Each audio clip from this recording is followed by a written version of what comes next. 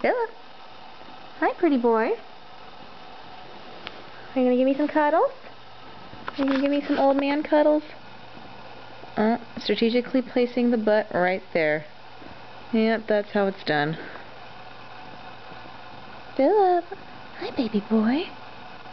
This has to be literally the cuddliest cat I've ever fostered. You wouldn't think an 8-year-old boy would be a big sweetie, but his entire existence, right here, this.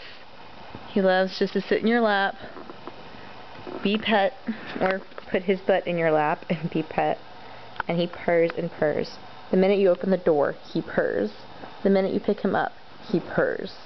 I don't think he ever stops purring, actually. Well, until you put him down or stop petting him. Hi. Even then, he's hopeful. He came to us really, really bad. He had pneumonia.